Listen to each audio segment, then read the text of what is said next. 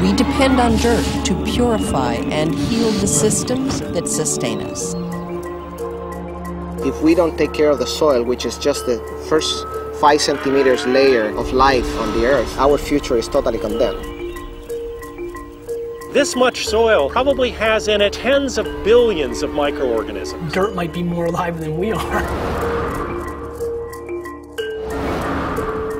You've got to grow food for humanity, and at the same time, you've got to grow food for nature. Most of the world considers this a really viable building material. We are dirt. A third of our topsoil we've lost in the last 100 years. Industrial farming created a huge demand for nitrogen fertilizer. 25% of greenhouse gas emissions are coming from a war against the soil.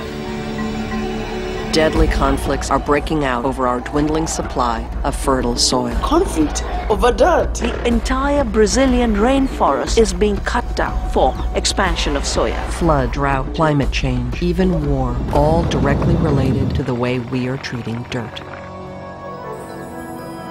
If we started to replant, in 10 years there will be no more dead land. Bring the processes of the wild to the farm. To collect and preserve the seed varieties, the entire region regains biodiversity. Preserving the soil by doing it organically. What we want to do is green as many of our urban areas as possible. Because a lot of times in the city there's actually no dirt. We peel back a 4-inch layer of tar and oil. This place used to be all concrete. As soon as we started composting, everybody said, oh, that's what the Indians used to do. God made dirt and dirt don't hurt. There's plenty for everybody in the structure of nature.